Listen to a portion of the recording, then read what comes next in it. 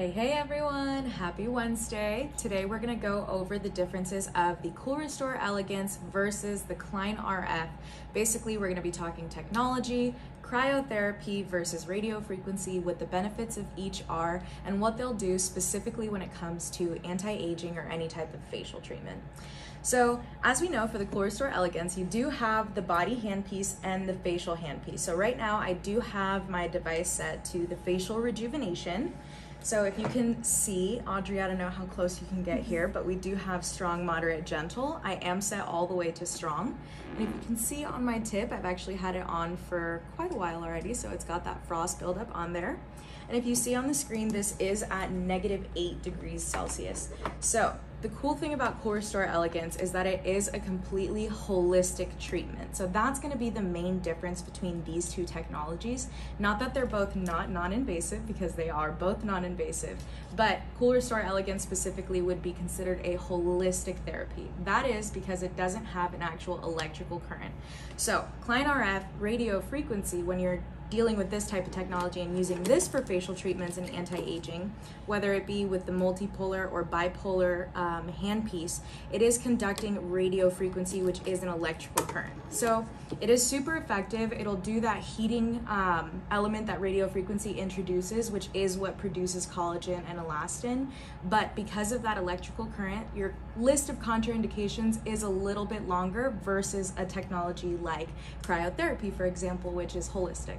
So for example, people who have epilepsy, pacemakers, any type of metal implants, those would all be clients that do not fall under the list of indications or clients that are good candidates for this type of treatment.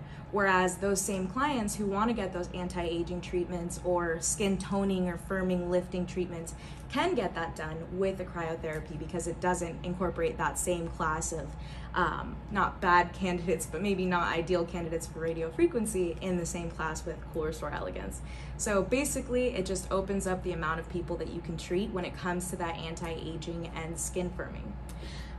The way they both work, radiofrequency, like I said, it does create that electrical current, which what it does is it creates a heating element that's internal as a reaction to the electricity, and that creates a stimulation which produces collagen and elastin to basically rebuild those fibers and help with anti-aging. It helps reduce fine lines, it helps with pigmentation and just overall rejuvenation of the skin. CoolRestore cryotherapy is also going to be doing the same, but through cold therapy. So the cold is going to basically just help do that lifting, tightening, toning. It does also help do contouring. So you can do treatments along the jawline to do lifting and contouring of the cheeks and cheekbones. And you can also do double chin reductions, which is something also to note between CoolRestore and Klein RF, is that with the CoolRestore, because it is holistic, you can work in the thyroid area to get that double chin reduction, whereas with radiofrequency, you wouldn't necessarily want to work in this general area. So those are the main differences. I will say that in conjunction, they are also great together. So if you want an even better, deeper anti-aging treatment, you can do radiofrequency along with cold therapy, but that's the main difference between the both. It's going to be the different technologies that'll essentially do the same thing, but this one is going to be an electrical current, so you will have that longer list of contraindications compared to CoolRestore Elegance, which is a holistic therapy with a much shorter list of contraindications. That's the main difference. As always, we're happy to have you guys, and if you've got any questions, feel free to comment, DM, or just give us a call, and we're always happy to help. We'll see you guys for our next live stream. I hope I didn't get in the way of this too much. 50 tangents.